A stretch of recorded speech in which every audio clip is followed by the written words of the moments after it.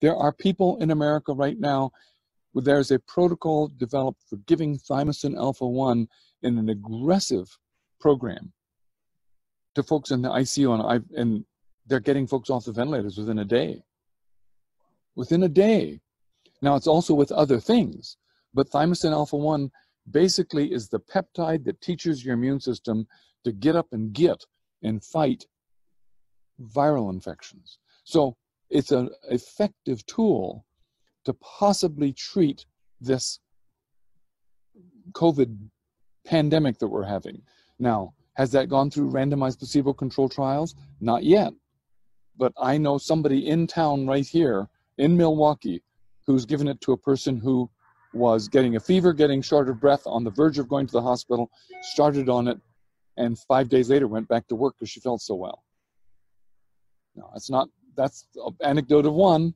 I have one person right now in my practice who's been on it, but I'm advising everybody in my practice to stock up and get some Thymosin Alpha-1, because as soon as this gets well known, it'll be the next toilet paper. It'll disappear. Yeah. And okay, so it begs the question, two questions. Maybe number one is, where do you get it? Right. Now, here's what's happened. 7 or 8 years ago, this whole idea of peptides has burst on the scene because the science has been going on for 30 or 40 years. But it used to cost $250,000 to make 5 milligrams so somebody could get a PhD thesis. And they did, and they published it 20 years ago. So a lot of basic knowledge out there. 5 or 6 years ago, or about 10 years ago, suddenly bursting on the scene is the ability to manufacture peptides in a machine that's much cheaper. Now we can assemble those pop beads much faster. And what used to cost $250,000 now costs $50 or $100. So you can now buy Thymosin Alpha-1 from peptide manufacturing houses. And as long as it's pharmaceutical grade, physicians can prescribe it. So there are 3 pharmacies in America, or actually there's 4, 5 now, who've made the commitment that they will sell pharmaceutical grade product peptides to doctors.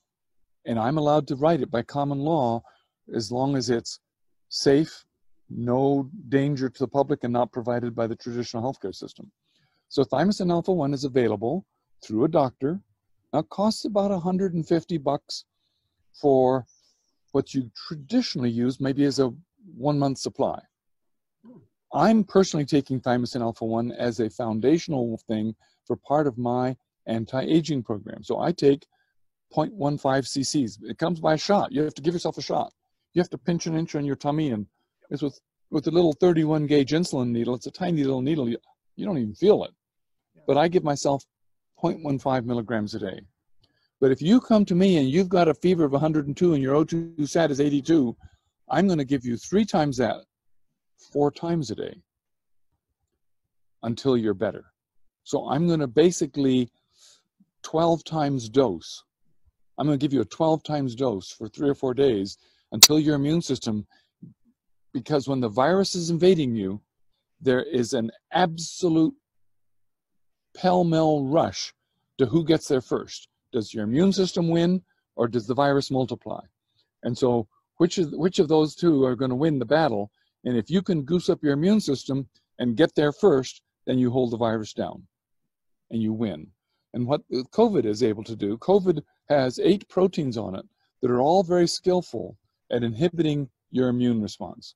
And we now know exactly where that's happening. The science is rushing forward in describing that. We can tell you the genes that are being turned on and turned off. The COVID is skillful at circumventing the immune system. Well, we can be skillful at boosting it back up again. So Thymosin Alpha-1 is a peptide. It's now being manufactured relatively inexpensively. A protocol that's now been designed by the sort of our most regarded peptide society wants you to use about between $500 and $1,000 of it, but that's chump change. 1 day in the ICU is $15,000, so $1,000 worth of peptide, which is now available by prescription.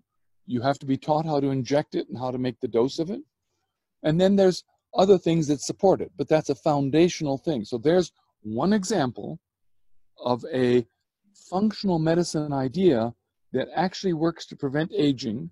So as we're aging, we're getting in trouble because we don't have a robust immune response to viruses and cancers, which you can take as an anti-aging program, but you can also use as a therapeutic, just like traditional medicine, used as an innovative, up-to-date therapy that's actually, you used to make it.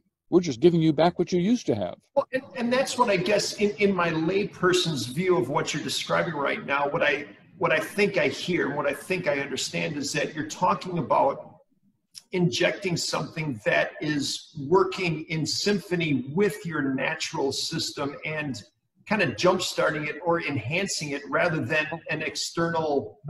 It's not even that. It's you Okay. used to make it. Yeah. But you don't anymore. As Right. you age, by age 20, you don't have any. And so your immune system is sort of running on memory cells and coasting and degrading. And what we're doing is we're saying, no, we're not going to do this degradation stuff anymore. Yeah. Let's boost you back up again, and we wake up those genes that have been quiescent and get back into function.